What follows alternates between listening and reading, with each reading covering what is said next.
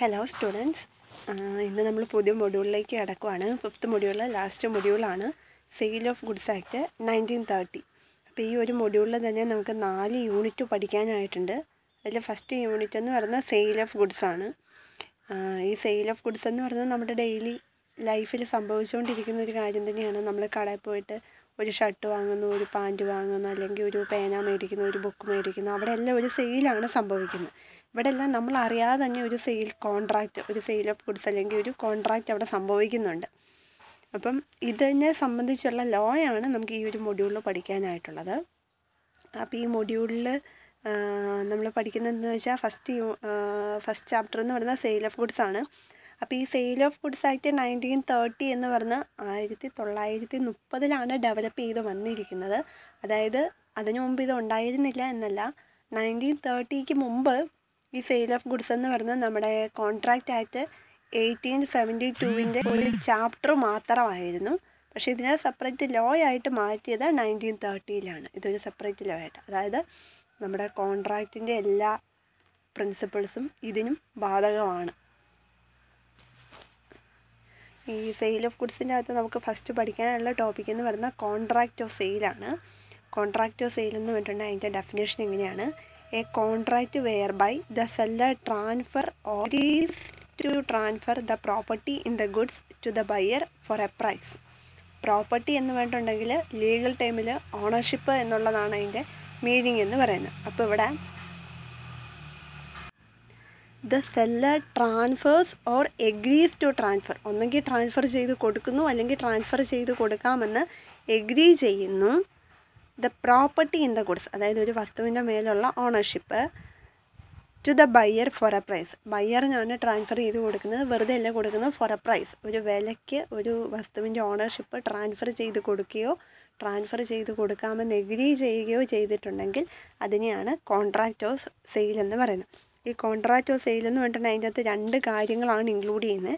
സെയിലും ഉണ്ട്, agreement to സെല്ലും ഉണ്ട്. ഇത് രണ്ടും തമ്മിൽ ഡിഫറൻസ് ഉണ്ട്. സെയിൽ എന്ന് പറഞ്ഞിട്ടുണ്ടെങ്കിൽ വിൽപ്പന, അതായത് നമ്മൾ കാശ് കൊടുത്തു അപ്പം തന്നെ നമുക്ക് അതിൻ്റെ ഓണർഷിപ്പ് കിട്ടുകയാണെന്നുണ്ടെങ്കിൽ അത് സെയിലും.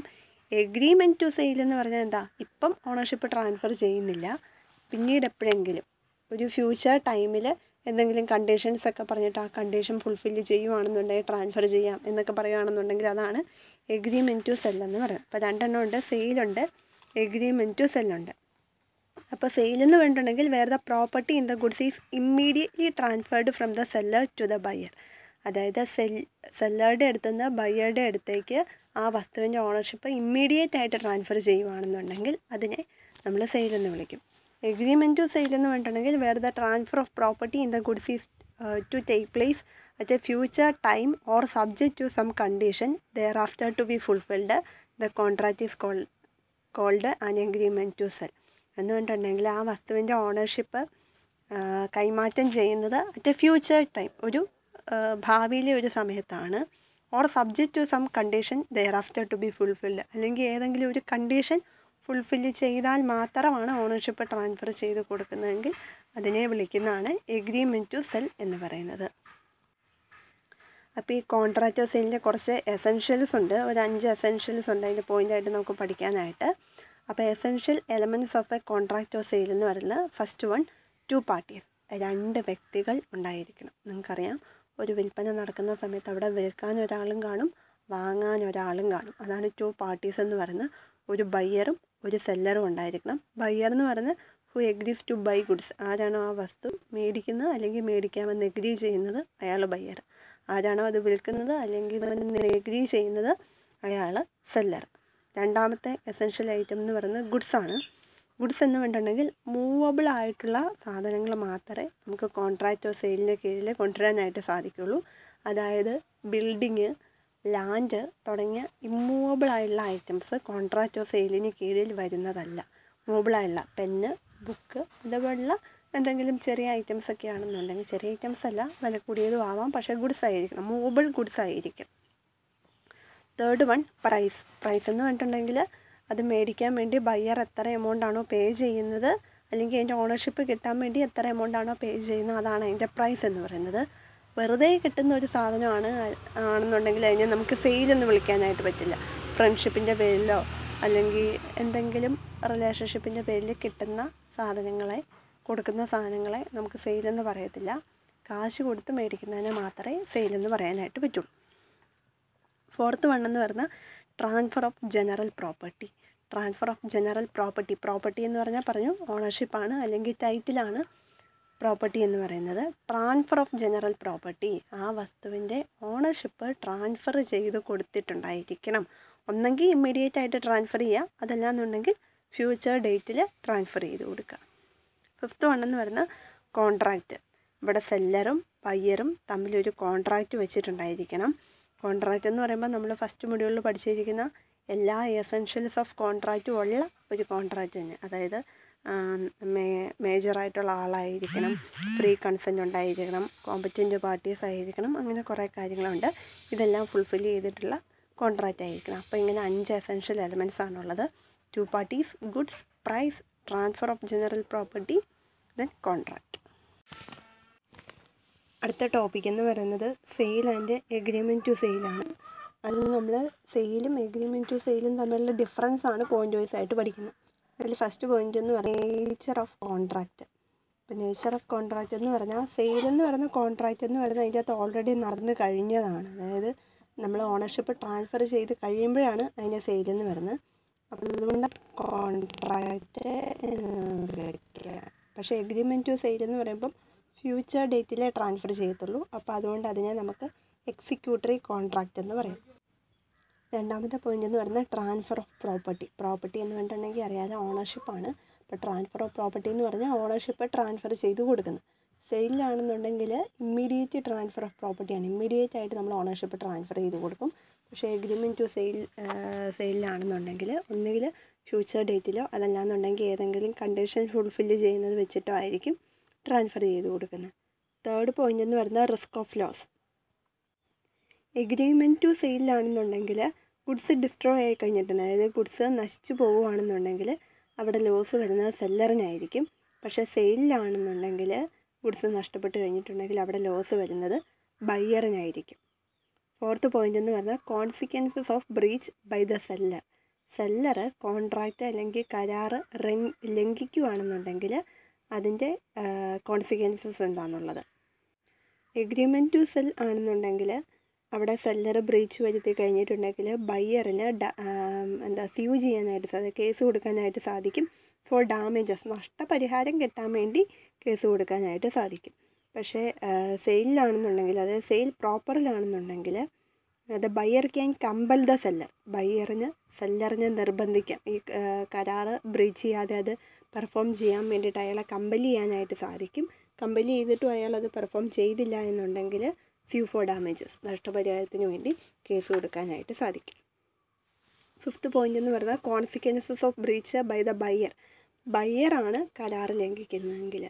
അപ്പോൾ agreement to സെല്ലാണെന്നുണ്ടെങ്കിൽ buyer goods accept ചെയ്യുന്നുണ്ടെങ്കിൽ സെല്ലറിന് അവിടെ കേസ് കൊടുക്കാൻ, നഷ്ടപരിഹാരം കിട്ടാൻ വേണ്ടി കേസ് കൊടുക്കാനായിട്ട് സാധിക്കും. സെയിലാണെന്നുണ്ടെങ്കിൽ ബയ്യർ ഗുഡ്സ് മേടിച്ചിട്ട് പ്രൈസ് പേ ചെയ്തില്ല എന്നുണ്ടെങ്കിൽ ഇയാൾ വിറ്റ വസ്തുവിൻ്റെ പ്രൈസ് കിട്ടാൻ വേണ്ടി സെല്ലറിന് കേസ് കൊടുക്കാനായിട്ട് സാധിക്കും. Sixth point insolvency of the buyer. അതായത് ബയ്യർ പാപ്പരായി പോയിട്ടുണ്ടെങ്കിൽ, എഗ്രിമെൻറ്റ് ടു സെല്ലാണെന്നുണ്ടെങ്കിൽ ബയ്യർ അവിടെ പാപ്പരായി പോയി കഴിഞ്ഞിട്ടുണ്ടെങ്കിൽ seller can retain the goods with himself. സെല്ലറിന് goods പിന്നെ കൊടുക്കേണ്ട ആവശ്യമില്ല, അയാളുടെ കൈവശം തന്നെ വെച്ചാൽ മതിയായിരിക്കും. പക്ഷേ സെയിലാണെന്നുണ്ടെങ്കിൽ ബയ്യർ അവിടെ ഇൻസോൾവൻ്റ് ആയി പോയി കഴിഞ്ഞാലും ബയ്യറുടെ ഒഫീഷ്യലായിട്ടുള്ള അസൈനിക്കോ അല്ലെങ്കിൽ റിസീവറിനോ സെല്ലർ ആ ഗുഡ്സ് ട്രാൻസ്ഫർ ചെയ്ത് കൊടുക്കേണ്ടതായിട്ട് വരും. അടുത്ത പോയിൻ്റ് ഇൻസോൾവൻസി ഓഫ് ദ സെല്ലറാണ്. അതായത് സെല്ലറാണ് ഇൻസോൾവൻ്റ് ആയി പോകുന്നതെന്നുണ്ടെങ്കിൽ, എഗ്രിമെൻറ്റ് ടു സെയിലാണെന്നുണ്ടെങ്കിൽ ബയ്യർ ഓൾറെഡി പ്രൈസൊക്കെ പേ ചെയ്ത് കഴിഞ്ഞിട്ടാണ് സെല്ലർ ഇൻസോൾവൻ്റ് ആയി പോയതെങ്കിൽ ബയ്യർ ക്യാൻ ക്ലെയിം ഉള്ളി A reliable dividend and not the goods. ബയ്യറിന് goods കിട്ടത്തില്ല, പക്ഷേ ഒരു വിഹിതം സെല്ലറുടെ സാധനങ്ങൾ വിറ്റുപറക്കി എല്ലാവർക്കും പേ ചെയ്യുന്ന സമയത്ത് അതിൻ്റെ അകത്തുനിന്ന് ഒരു ഡിവിഡൻറ്റ്, അതിൻ്റെ അകത്തുനിന്നൊരു വിഹിതം ബയ്യറിന് ചോദിക്കാനായിട്ട് സാധിക്കും. പക്ഷേ സെയിലാണെന്നുണ്ടെങ്കിൽ അവിടെ സെല്ലർ ഇൻസോൾവൻ്റ് ആയി പോയി കഴിഞ്ഞിട്ടുണ്ടെങ്കിൽ ഒഫീഷ്യൽ റിസീവറുടെ കയ്യിൽ നിന്നോ അസൈനിയുടെ കയ്യിൽ നിന്നോ ബയ്യറിന് ആ ഗുഡ്സ് മേടിക്കാനായിട്ട് സാധിക്കും. അടുത്ത point general and particular property. Agreement to സെല്ലാണെന്നുണ്ടെങ്കിൽ it creates only A ജസ് ഇൻ പേഴ്സണും. ഈ ജസ് ഇൻ പേഴ്സണും ജസ് ഇൻ റം എന്നൊക്കെ പറഞ്ഞുള്ള കാര്യങ്ങൾ നേരത്തെ ഒന്ന് പഠിച്ചു പോയിട്ടുള്ളതാണ്. ജസ് ഇൻ പേഴ്സൺ എന്ന് വേണ്ടിയിട്ടുണ്ടെങ്കിൽ claim right mutually between the seller and the buyer. സെല്ലറിനും ബയ്യറിനും ഇടയ്ക്കുള്ള റൈറ്റ്സിനെയാണ് നമ്മൾ ജസ് ഇൻ പേഴ്സൺ എന്ന് വിളിക്കുന്നത്. പക്ഷേ സെയിലാണെന്നുണ്ടെങ്കിൽ അവിടെ ഉള്ളത് ജസ് ഇൻ റം ആണ്. അതായത് which can claimed against the all world at large. സെല്ലറിനും ബയ്യറിനും ഇടയ്ക്ക് മാത്രമല്ല, ബയ്യറിന് ആ വസ്തു ഈ ലോകത്തിലുള്ള എല്ലാവരുടെ അടുത്തുനിന്നും ഓണർഷിപ്പ് കിട്ടുകയാണ് ചെയ്യുന്നത്. അതായത് വേറെ ആർക്കും ബയ്യറുടെ, ലോകത്തുള്ള മറ്റാർക്കും ബയ്യറുടെ ഓണർഷിപ്പിനെ അഫക്റ്റ് ചെയ്യാനല്ല ഇൻഫ്ലുവൻസ് ചെയ്യാനായിട്ട് സാധിക്കുന്നതല്ല. 9th പോയിൻ്റ് എന്ന് പറയുന്നത് right to resell. Agreement to സെല്ലാണെന്നുണ്ടെങ്കിൽ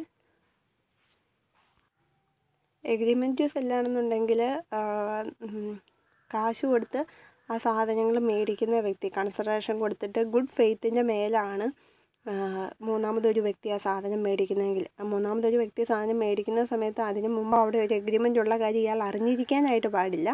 അങ്ങനെ ഒരു കാര്യം ശ്രദ്ധിക്കാതെ ഗുഡ് ഫെയ്ത്തിന് പുറത്ത് ഇയാൾ കാശ് കൊടുത്ത് ആ സാധനം മേടിക്കുകയാണെന്നുണ്ടെങ്കിൽ അയാൾക്ക് ആ വസ്തുവിൻ്റെ മേലിൽ കിട്ടുന്ന ഓണർഷിപ്പ് എന്ന് പറയുന്നത് ഗുഡ് ടൈറ്റിലായിരിക്കും, നല്ല ഓണർഷിപ്പ് തന്നെയാണ് കിട്ടുന്നത്. പക്ഷേ സെയിലാണെന്നുണ്ടെങ്കിൽ സെല്ലറിന് അവിടെ റീസെല്ല് ചെയ്യാനായിട്ടുള്ള ഓപ്ഷനൊന്നുമില്ല. കാരണം അവിടെ സെയിൽ നടക്കുന്ന സമയത്ത് തന്നെ ഓണർഷിപ്പ് കൈമാറ്റം ചെയ്ത് കഴിഞ്ഞതാണ്. സ്വന്തം കയ്യിൽ ഓണർഷിപ്പ് ഇല്ലാത്ത സാധനം സെല്ലറിന് ഒരിക്കലും വിൽക്കാനായിട്ട് സാധിക്കില്ല. അപ്പോൾ അതുകൊണ്ട് സെയിലിൽ റീസെൽ എന്നുള്ളൊരു ഓപ്ഷനില്ല. എഗ്രിമെൻറ്റ് ടു സെല്ലാണെന്നുണ്ടെങ്കിൽ റീസെല്ലുണ്ട്, പക്ഷേ അത് മേടിക്കുന്ന buyer good ഫെയ്ത്തിലാണോ prior agreement notice ചെയ്യാതെയാണോ എന്നുള്ളതിനൊക്കെ depend ചെയ്തിട്ടാണ് അത് ഗുഡ് ടൈറ്റിലാണോ എന്നുള്ളത് തീരുമാനിക്കുന്നത്. അടുത്ത ടോപ്പിക് എന്ന് പറയുന്നത് സെയിൽ ആൻഡ് ബെയിൽമെൻ്റ് ആണ്. ഈ ബെയിൽമെൻറ്റ് നിങ്ങൾ സെക്കൻഡ് മൊഡ്യൂളിൽ പഠിച്ചതാണ്. ബെയിൽമെൻ്റ് എന്ന് പറഞ്ഞിട്ടുണ്ടെങ്കിൽ ബെയിലിക്ക് എന്തെങ്കിലും ഒരു ഗുഡ്സ് അല്ലെങ്കിൽ എന്തെങ്കിലും ഒരു കമ്മോഡിറ്റി യൂസ് ചെയ്യാൻ വേണ്ടി കൊടുക്കുന്നതാണ്. പൊസഷൻ മാത്രമേ കൈമാറുന്നുള്ളൂ, ഓണർഷിപ്പ് കൈമാറുന്നില്ല. ബെയിലി ഇയാളുടെ ഉപയോഗം കഴിഞ്ഞതിന് ശേഷം ഒന്നെങ്കിൽ അത് ബെയിലറെ തിരിച്ചേൽപ്പിക്കുകയോ അതല്ലാന്നുണ്ടെങ്കിൽ ബെയിലർ പറയുന്ന രീതിയിൽ ആ വസ്തുവിനെ വിനിയോഗിക്കുകയോ ചെയ്യുകയാണ് ചെയ്യുന്നത്. ഇപ്പം നമ്മൾ ബെയിൽമെൻറ്റിൽ പഠിച്ചാണ്, അതൊന്ന് വായിച്ച് നോക്കണം ബെയിൽമെൻറ്റിൻ്റെ ഡെഫിനേഷൻ. അടുത്ത ഇവിടെ സെയിൽ ആൻഡ് ബെയിൽമെൻറ്റ് എന്ന് പറഞ്ഞ് കിടക്കുന്നത് സെയിലും ബെയിൽമെൻറ്റും തമ്മിലുള്ള ഒരു ഡിഫറൻസ് ആണ്. ഈ സെയിലും ബെയിൽമെൻറ്റും തമ്മിലുള്ള ഒരു സാമ്യം എന്ന് പറഞ്ഞാൽ രണ്ടിൻ്റെ അകത്ത് സബ്ജക്റ്റ് മാറ്റർ എന്ന് പറയുന്നത് ഗുഡ്സാണ്, രണ്ടിൻ്റെ അകത്ത് നമ്മളത് ട്രാൻസ്ഫർ ചെയ്യുന്നുണ്ട് എന്നുള്ളതാണ് അതിൻ്റെ സാമ്യം എന്ന് പറയുന്നത്. ഡിഫറൻസ് ആണ് അടുത്ത പോയിൻ്റോട്ട് ചെയ്തിരിക്കുന്നത്.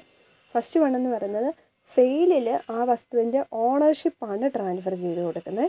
പക്ഷേ ബെയിൽമെൻറ്റിൽ ആ വസ്തുവിൻ്റെ പൊസഷൻ മാത്രമേ, ഓണർഷിപ്പ് കൊടുക്കുന്നില്ല, കൈവശ അവകാശം മാത്രമേ ട്രാൻസ്ഫർ ചെയ്ത് കൊടുക്കുന്നുള്ളൂ. സെക്കൻഡ് പോയിൻ്റ്, സെയിലിൽ ആ വസ്തു മേടിക്കുന്ന ബയ്യർ അത് തിരിച്ചു കൊടുക്കേണ്ട ആവശ്യമില്ല. ഓണർഷിപ്പ് കിട്ടിക്കഴിഞ്ഞാൽ പിന്നെ ബയ്യറുടെ വസ്തുവാണത്, അതുകൊണ്ടത് റിട്ടേൺ ചെയ്യേണ്ട ഒബ്ലിഗേഷൻ അയാൾക്കില്ല. പക്ഷേ ബെയിൽമെൻറ്റിൽ ബെയിലർ പറയുന്നതനുസരിച്ച് ഒന്നുകിൽ റിട്ടേൺ ചെയ്ത് കൊടുക്കുക അതല്ലെങ്കിൽ ഡിസ്പോസ് ചെയ്യുകയോ ചെയ്യണമെന്ന് പറഞ്ഞിട്ടുണ്ട്. തേർഡ് പോയിൻ്റ്, സെയിലാണെന്നുണ്ടെങ്കിൽ അവിടെ എപ്പോഴും കൺസിഡറേഷൻ കൊടുക്കുന്ന in the form of price of goods, പ്രൈസായിട്ട് മാത്രം അല്ലെങ്കിൽ മണിയായിട്ട് മാത്രമേ കൺസിഡറേഷൻ കൊടുക്കാനായിട്ട് പറ്റുള്ളൂ. പക്ഷേ ബെയിൽമെൻറ്റിൽ അങ്ങനെ ക്യാഷായിട്ടല്ലേ പ്രൈസായിട്ട് കൊടുക്കണം നിർബന്ധമൊന്നുമില്ല.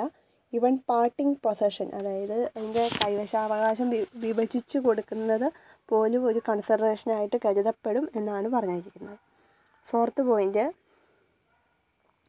സെയിലിൽ ബയ്യറിന് ആ വസ്തുവിൻ്റെ മേലെ, സബ്ജക്റ്റ് മാറ്ററിൻ്റെ മേലെ എല്ലാവിധ അവകാശങ്ങളും കിട്ടും. അയാൾക്ക് ഇഷ്ടമുള്ള രീതിയിൽ അതിനെ അയാൾക്ക് യൂസ് ചെയ്യാനായിട്ട് അല്ലെങ്കിൽ ഹാൻഡിൽ ചെയ്യാനായിട്ട് സാധിക്കും. പക്ഷേ ബെയിൽമെൻറ്റിലാണെന്നുണ്ടെങ്കിൽ പൊസഷൻ മാത്രമേ ബെയിലിക്ക് കിട്ടുന്നുള്ളൂ. ബെയിലി അത് ഉപയോഗിക്കുന്നത് ബെയിലറെ പറഞ്ഞിരിക്കുന്നത് എങ്ങനെയാണോ അതേ രീതിയിൽ മാത്രമേ ഉപയോഗിക്കാൻ പറ്റുള്ളൂ, അല്ലാതെ അയാളുടെ സ്വന്തം ഇഷ്ടത്തിന് വേണ്ടി അല്ലെങ്കിൽ സ്വന്തം ഇഷ്ടപ്രകാരം അത് ഹാൻഡിൽ ചെയ്യാനായിട്ടോ യൂസ് ചെയ്യാനായിട്ടോ സാധിക്കുന്നതല്ല.